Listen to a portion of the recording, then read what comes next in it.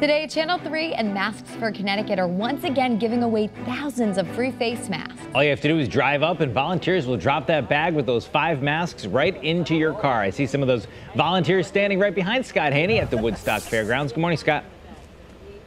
Good morning, Mr. Parker. All right, are you ready? Yes. Ready. Okay. Yes. Centerville Bank is not here yet. They are one of our sponsors. Burns Agency, they're an insurance agency. They're not here yet. Holler and Sage. Yeah, right here, baby. All right, that's Morris. CR Premier Properties, not here yet. Okay, Woodstock Orchards, I talked to Doug Young earlier. Line Master Switch. Woo! What do you guys do? Manufacturer of foot controls for medical devices. And oh, cool. Manufacturer of foot controls. Okay, cool. And Berkshire Hathaway. These are our wonderful volunteers who are going to be giving out the masks today. Come on up, Berkshire Hathaway. Step right up to the microphone here. And your name is Brooke. Yes. Brooke, tell us why you guys have decided to volunteer today and get involved as a sponsor as well. Absolutely. This is a wonderful, wonderful thing for our community. We're out here in the quiet corner, but you know, it's really a need out here for everybody to get these masks and to have these for our social distancing right now. So we were very excited to be able to be part of this and to give back to our community and be here today. And so many of our clients and friends will be coming through, and it's just an exciting time for our town. It is really exciting. It is. Hollerin', come on up, bro. Come on up, Morris.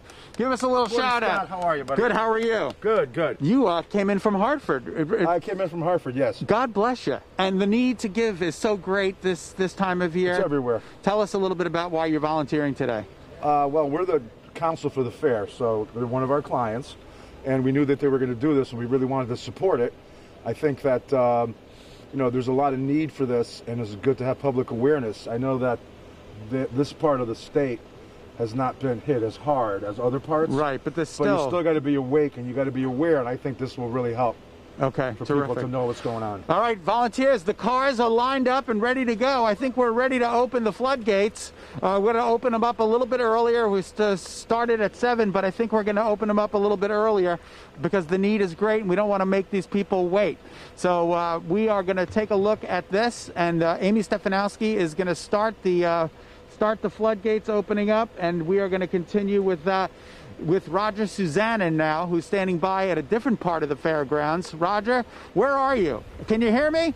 Can you hear me? I hear you, Scott. Yeah, we wanted to take a step back and kind of let everybody know just how big this event is. And Scott, you're going to have a lot more company in just a few minutes. Take a look at this. Just this gigantic crowd. They came right in through the north entrance here at the fairgrounds, and you can see there are hundreds of cars. I've talked with a bunch of people in this line, and they say they are just so excited to be able to get 5 free face masks. And a lot of them say they can't wait to meet Scott Haney too, which I know what a thrill that is. But on a serious note, folks are just really excited to be here. And despite this kind of long line right now, people are in a good mood. People say they're happy to be here. They said it was easy to find. Again, if you were coming out here, and we certainly hope that you do, just plug in 281 Route 169 into your GPS, and you can call me Magellan because I'll tell you the best way to get here right now. Take 84 East to exit 69, then take 74 to Route 44 through Pomfret, and that's going to take you right to 169. And before you know it, you can join all these folks in line. And as we mentioned, this event officially is supposed to kick off at 7, but no surprise that they are going to start things up just a little bit early because you can see the need is great. And certainly we don't want to create a traffic issue on Route 169. So very, very soon, all of these people are going to join Scott Haney. They're going to roll down their windows and they're going to get 5 free masks. More people are arriving by the minute. I hope that you are able to come out here and join us. Again, we're going to get about 40,000 free masks today, and this event runs until 12:30. But as you can see, a lot of early birds are already here. Reporting live at the fairgrounds in Woodstock, I'm Roger Suzanin, Channel 3 Eyewitness News.